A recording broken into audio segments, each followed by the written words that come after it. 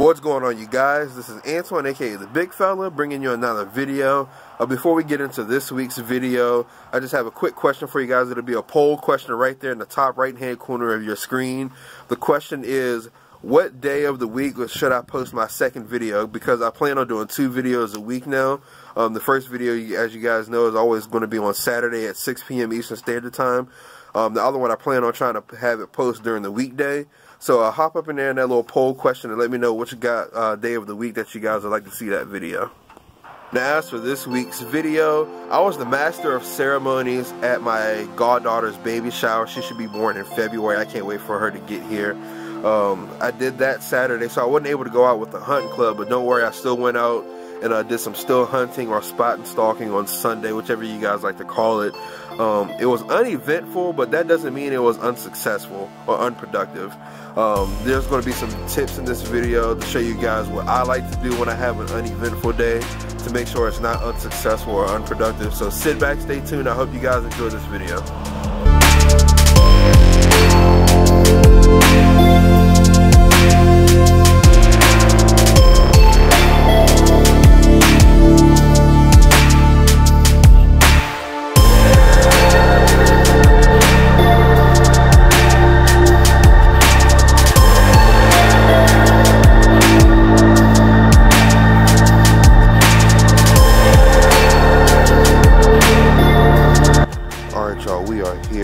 Wildlife management area, you know, that one I was talking about the last video where somebody slung mud all over that sign.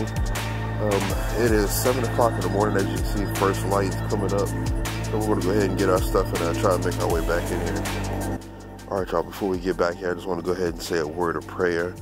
Lord, Father God, we come to you now just to say thank you for another day, Father God. We ask that you keep us safe as we're back here hunting in these woods, Father God. We ask that you bless any animal that we take today, Father God, for the nourishment for our bodies. And as we're out here, let us please enjoy the nature that you've created for us. These prayers and all prayers we pray for your name. Amen.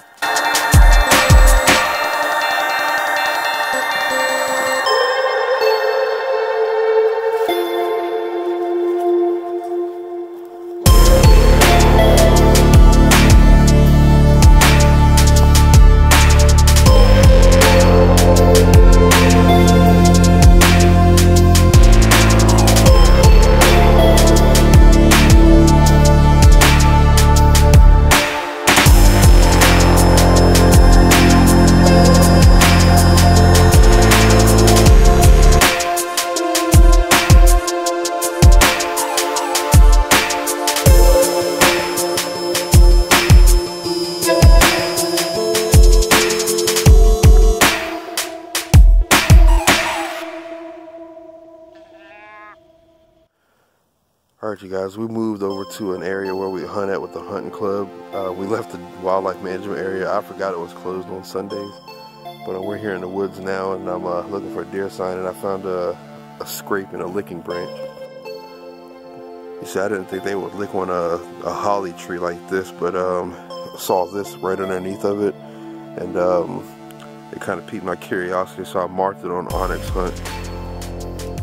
Got some minor scrape action going on here. Well, you guys, we did a lot of walking through that property, so now we're going to hunt this property over here that's by the hunting club and see if we can get a deer.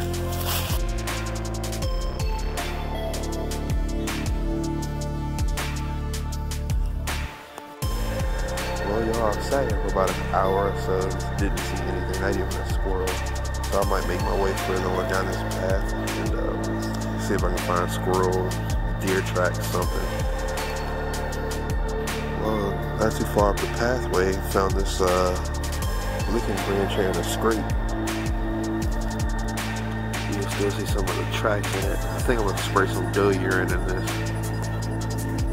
I'm going to go ahead and use some of this buck bait deer scent. Whoops.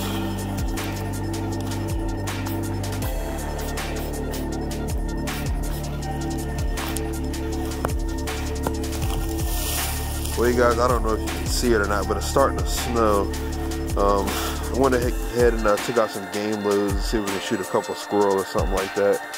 But it seems like today, even though we didn't see any deer, it still wasn't a pointless hunt, because the more walking we did, we were able to find some signs and stuff like this scrape right here, and some rubs and stuff like that. So it's giving us a little bit better knowledge of like where to sit when it's time to come out and hunt. So definitely not a wasted trip.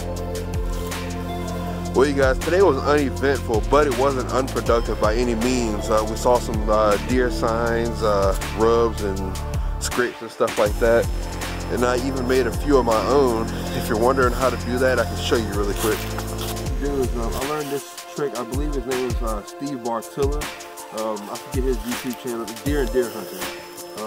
I watch that channel a lot, and he said some of the stuff he does is he'll find a tree, you know, like eye level. So we'll just use this tree as an example. He'll find like a limb that hangs right through the walkway. He just kick some dirt aside, spray some scent in it, and calls it a day. Watch his YouTube channel for a while now, especially at the beginning of this season, you know, getting ready for the season, and kills plenty of deer, just making mock scrapes is what he calls them. I'm just doing that to, you know, make it a productive day.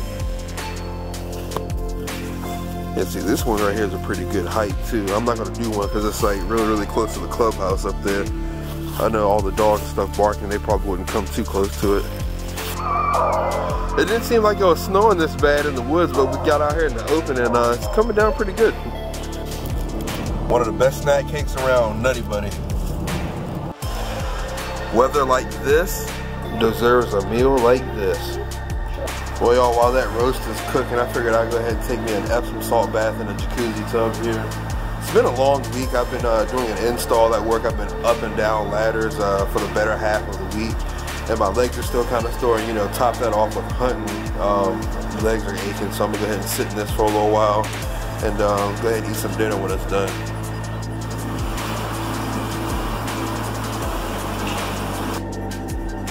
You guys, we sometimes like to sit out here when it snows and watch the cars struggle going up and down the hill.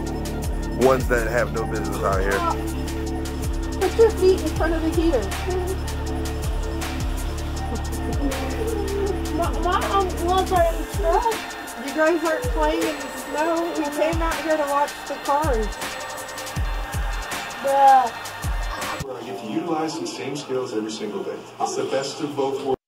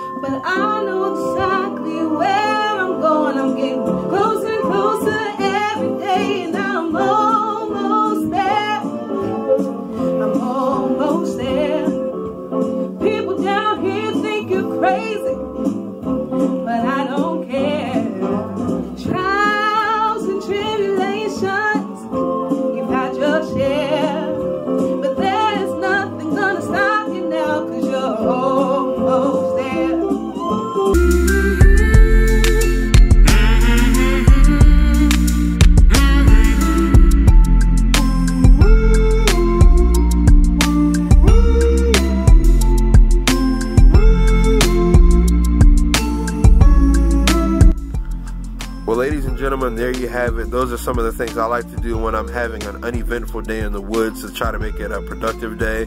Hopefully deer activity will pick up here in the near future. Hunting season for us is over January 6th. So only, what, 3 or 4 weeks left. So hopefully I'll be able to get at least a couple more deer down before the season's out.